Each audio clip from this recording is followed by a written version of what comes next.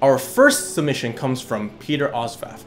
For his full-time job, he's actually a math professor at Princeton University, but loves to play the cello in his spare time. Let's take a listen.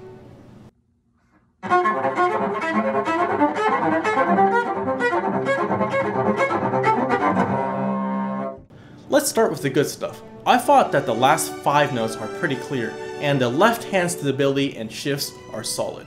However, intonation sounded very sharp and kept getting sharper as he played.